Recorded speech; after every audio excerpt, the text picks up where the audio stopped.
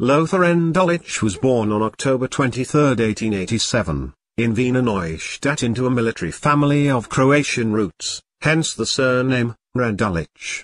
He studied law and political science at universities in Vienna and Lausanne, and in 1907 was admitted to the Theresian Military Academy and commissioned as an officer into the Austro-Hungarian Army in 1910. He served during World War I from 1914 to 1918. Returning to the University of Vienna after the war, Rendulic obtained his doctorate in law in 1920. He joined the newly formed Austrian Armed Forces and in 1932 joined the banned Austrian Nazi Party.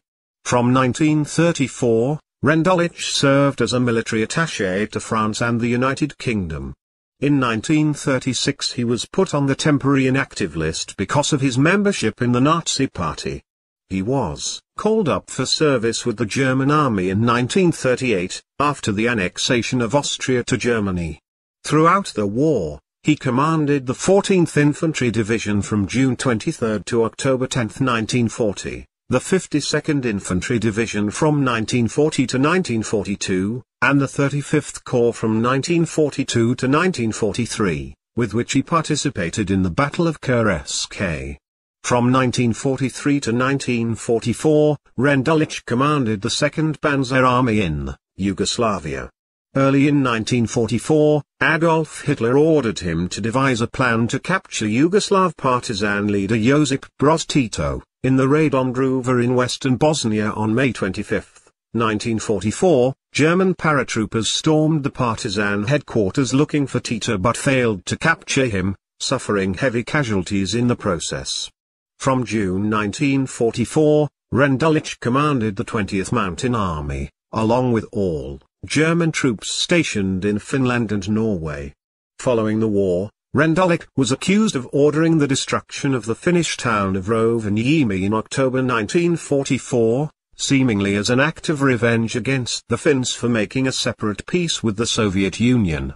In early 1945, Rendulic served as the commander-in-chief of Army Group Courland Cut-Off in the Courland Pocket in northwestern Latvia, Army Group North in northern Germany, and Army Group Ostmark, in Austria and Czechoslovakia. On Monday, May 7, 1945, following the Soviet Prague offensive, Lothar Rendulic surrendered Army Group Ostmark to the 71st Infantry Division of the U.S. Army in Austria.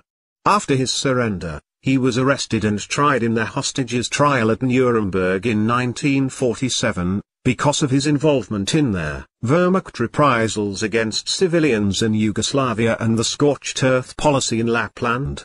On February 19, 1948, he was found guilty of war crimes and sentenced to 20 years imprisonment, although he was cleared of charges around the scorching of Lapland.